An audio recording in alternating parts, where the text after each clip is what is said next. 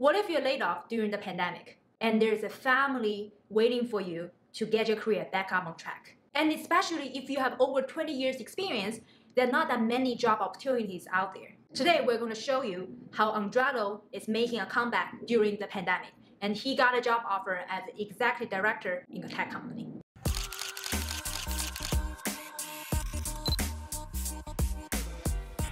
Hi guys, this is drnancyli, a director of product from drnancyli.com. I help people transition from worker bee to a product manager and business leader. To learn about the most effective way of landing a product manager job, you should subscribe to this channel and turn on the red bell button so that you'll be notified every time I post a new video every Wednesday. Make sure you smash the blue like button so that I have more motivation to make more free trainings like this. Today, we had the pleasure to interview Eduardo. Actually, Eduardo got like an executive director offer during the pandemic. She has a lot top secret to share with all of you guys.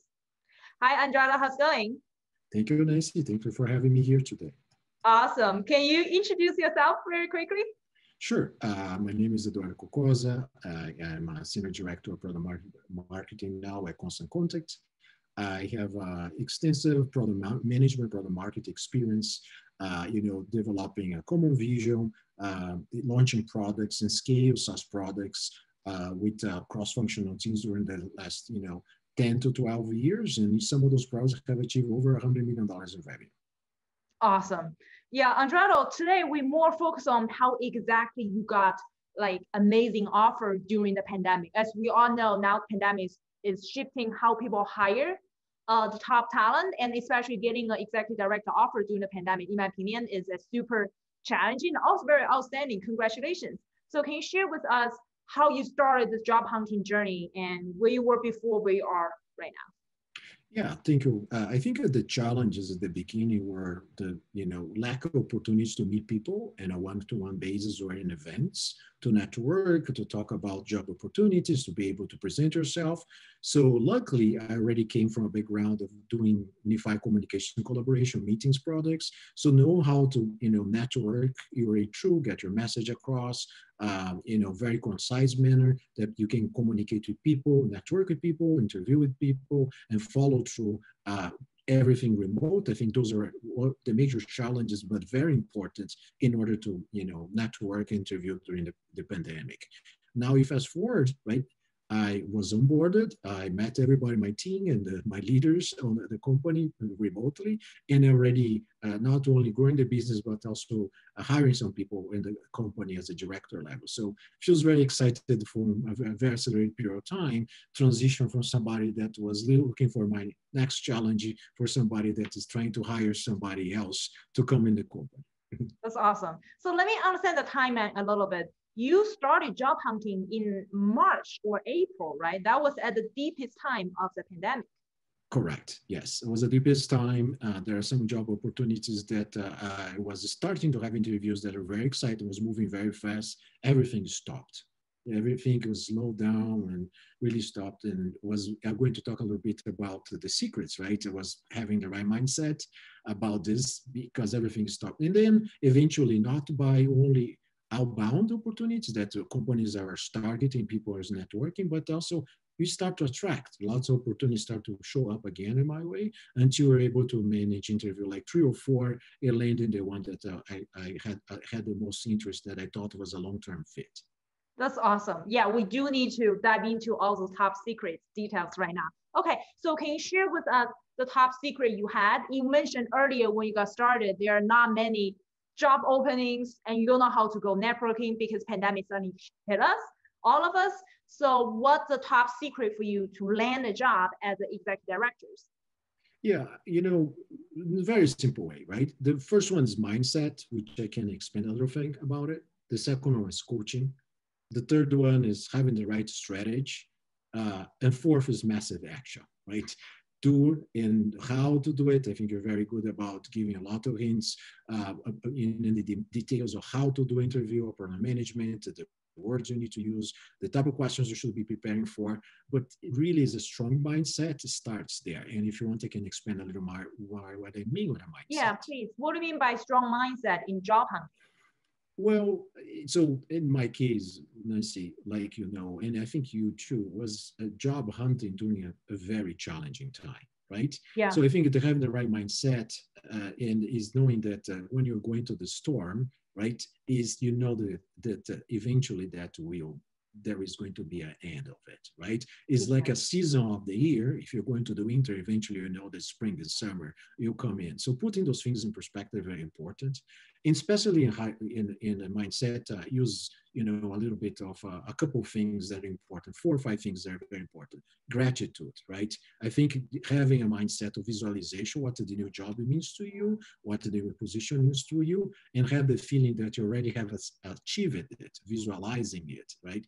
And if you cannot visualize it yet, use a visualization to something that already happened to you that you're very grateful to have, and intertwine those feelings, because in your heart, your mind, you know, you should not be different. If you think about something you want to achieve the same way you think you already achieved it, you can create that feeling of right gratitude right away. So starting with gratitude, then feed your mind with you know the right materials for problem management. I think you need to focus, right? In case you get a problem management or problem marketing, I was feeding my mind and everything about those two topics. In I terms of say your that you yeah, were what even before you get job offer, you constantly learning about product management, product marketing, so you're on top of the games, right?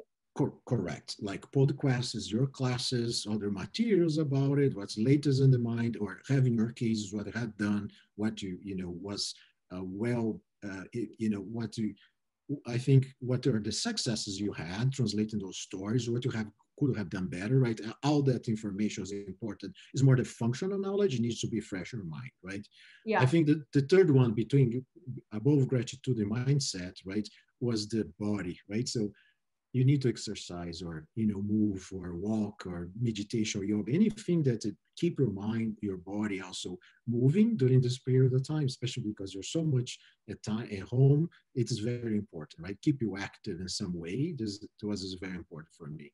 Yeah, Finding I a remember when yeah, we go ahead. started our coaching class, we're both walking around the Yes, blocks when we did coaching, trying to yes. exercise more. It was awesome.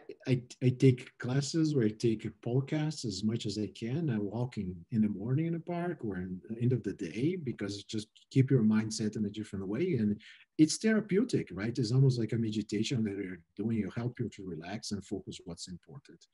Yeah. The other one, you know, in terms of preparation, I think the fourth one is role models. So finding people that already have done it, right? Like you, right? They came, you know, with a deep expertise and a technical background, move into product management, found the different job positions, grew in the position, but also hiring. So finding people that already have done it. So coaching with people that can be role models for you, that just not do coaching for a living, but have done it with other people. I think that's very important, right? And the last one is once you decide, have all those tools for you, right? Act. You really need to try it. You need to work hard. That doesn't come, you know, it's having the right strategy, but you need to work towards your goals. Exactly. Yeah, I think all those four steps are very critical, especially actually the beginning. I'm glad that you touched upon about the mindset. I also have a morning ritual as well. I do meditation, which I share those meditation links in our Slack channel and imagine what would the future look like. Then you move close to it. And on top of that, of course, learning all the strategies and the mindset and also the knowledge about plan management. So we're ready to hit the goal. I'm glad we touched upon something and most people do not talk about, which is mindset.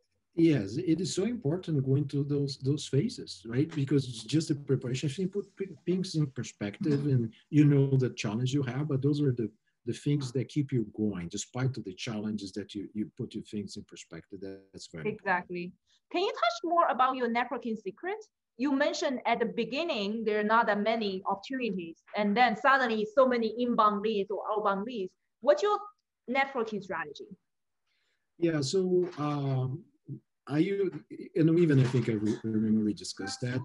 I was using more the sniper approach rather than machine gun approach, right? So, so it was a kind of once you know, I knew the kind of functions and the type of companies that I want to work with there, right? I use my networking approach, target those companies, but not only at people that work on those companies, friends, right?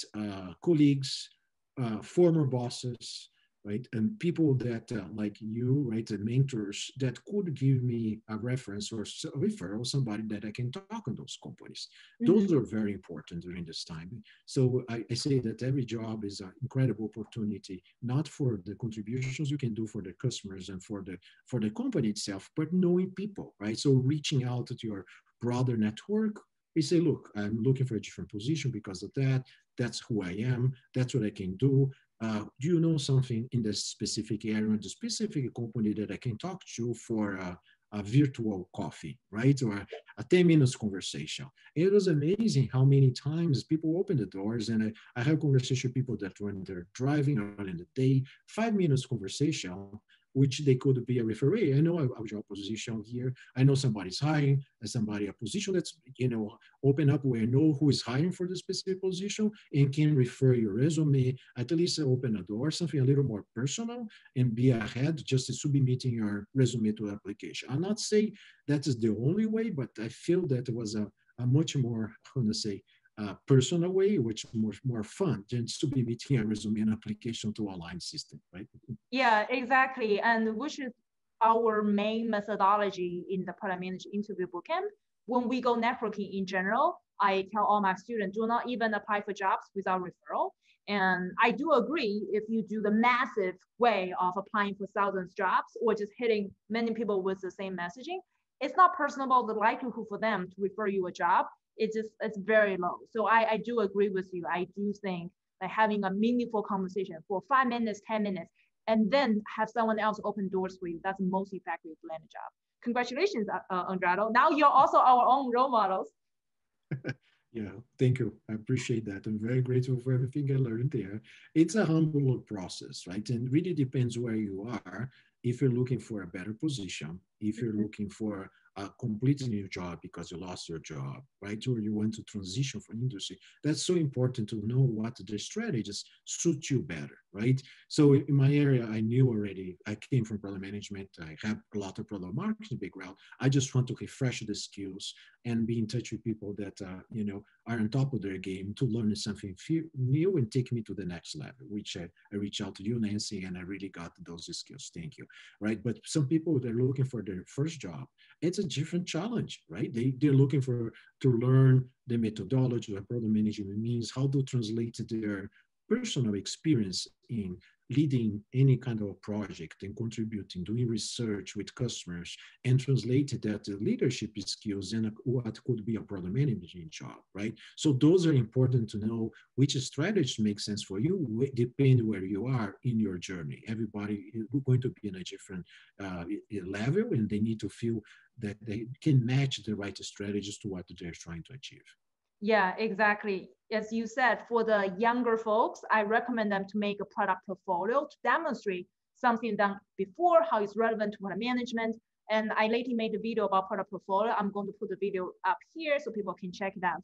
Andrada, I think you're also I watched your video, by the way, your product portfolio. Even after a job, take a job, we keep watching your video or product portfolio, right? I love it, right? And when I say portfolio, it's not only the products you did, you are your portfolio, right? Yeah. Have your 30 seconds, your 1 minute and 30 seconds, your stories for functional leadership behavior. Those are very important. Be empathic about the people you're meeting with, and be respectful for their time, something meaningful that they feel, I would like to work with that person, that they feel excited after the interview, they want more about you, right? And for sure, the products are important, the products you touch, what events you have done. But I think all this is your portfolio, yourself, what you bring in, and also your contributions, right?